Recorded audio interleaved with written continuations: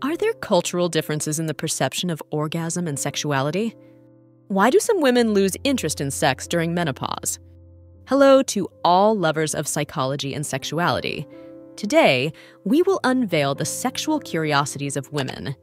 If you are interested in these topics, make sure to subscribe and activate the notification bell to not miss our future videos. Also, leave us comments and share your experiences in the section below. Let's get started. There are cultural differences in the perception of orgasm and sexuality. Attitudes may vary according to taboos, gender roles, sexual education, religion, social norms, and sexual diversity. It's important to recognize and respect these differences to promote a more inclusive understanding of sexuality globally. During menopause, hormone levels such as estrogen can decrease, leading to changes in vaginal lubrication and sexual desire. Hot flashes and other symptoms can affect interest in sex. However, many women can maintain a satisfying sex life with the help of appropriate therapies and treatments. Importance of safe sex. Safe sex is crucial for preventing sexually transmitted diseases and unwanted pregnancies. The use of condoms and other contraceptive methods is key to healthy sexuality. Improvement in emotional well-being.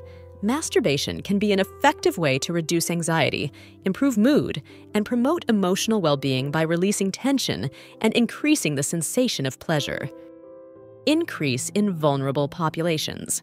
Groups such as men who have sex with men, sex workers, people who use intravenous drugs, and those without access to healthcare are more susceptible to contracting STDs due to social, economic, and behavioral factors. In indigenous communities in North America, such as the Navajo in the United States and the Inuit in Canada, culturally relevant educational materials in native languages have been developed to teach about sexual and reproductive health. Influence in modern literature. The Kama Sutra has influenced modern literature, with authors incorporating its ideas and concepts into novels and essays about sexuality and human relationships. Influence on fashion. The Kama Sutra has inspired lingerie designs and erotic fashion that reflect the sensuality and intimacy celebrated in its teachings. Intimacy favoring positions. Some women prefer positions that promote greater intimacy and skin-to-skin contact, such as full-body embrace or the lotus position, allowing them to feel more emotionally connected with their partner. Kama Sutra in contemporary art. Contemporary artists use the Kama Sutra as inspiration to create provocative artworks that challenge social conventions and explore sexual diversity. Lasting memories. Memories of satisfying foreplay can linger long after the sexual encounter ends, strengthening the emotional bond and keeping the spark of passion alive in the relationship. Legislation and censorship. Pornography is subject to various laws and regulations worldwide, with some countries imposing restrictions on its production, distribution, and viewing, while others have more lax or permissive laws.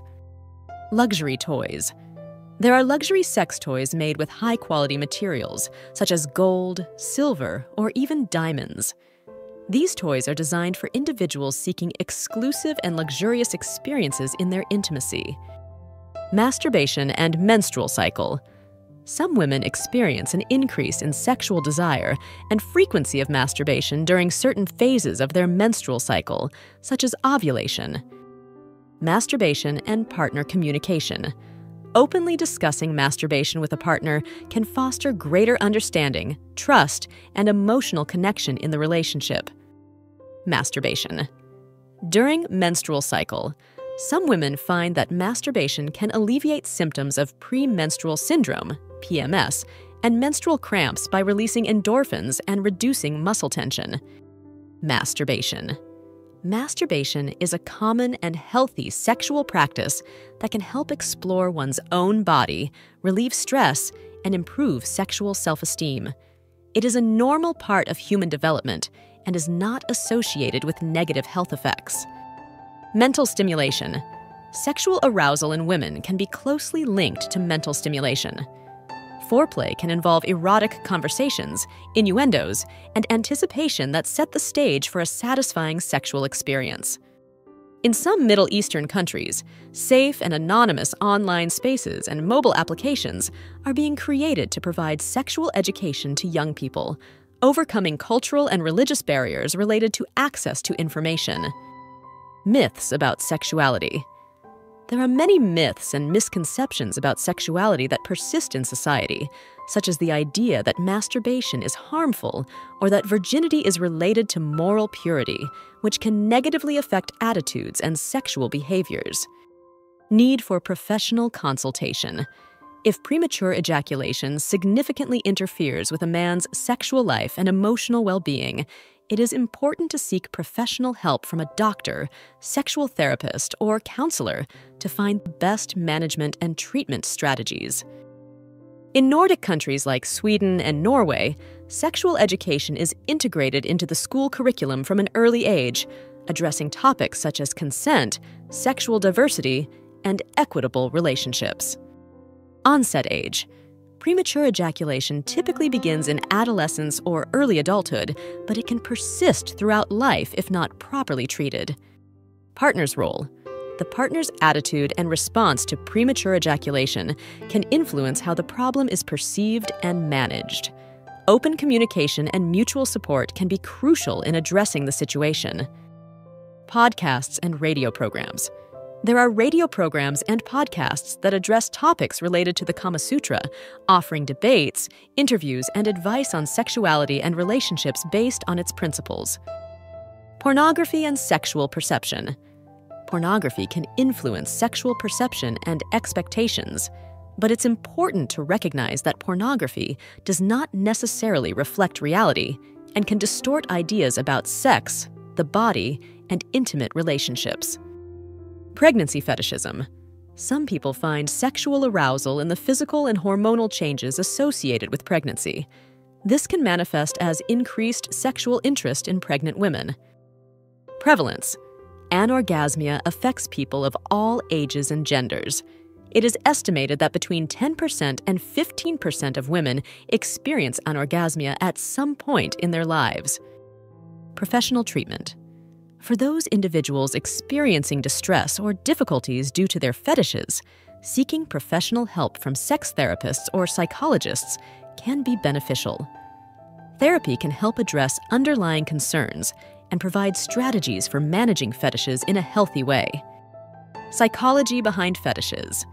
Psychologists and sex therapists study fetishes to better understand their impact on people's sexual lives and how they can affect interpersonal relationships. Most fetishes are believed to be harmless and can be a normal part of human sexuality. Regulations and standards. In many countries, sex toys are subject to specific regulations and standards to ensure their safety and quality, including material testing and age-related sales restrictions. Human sexuality is a fascinating and diverse field that never ceases to amaze us. Sexual curiosities unveil the wonderful complexity of the human experience in the intimate realm. As we explore and understand these facts, it is crucial to remember that each individual is unique in their sexual experience. Respecting and communicating with your partner are the keys to a satisfying and healthy sexual life. Sexual education and understanding are essential tools for fully embracing our sexuality.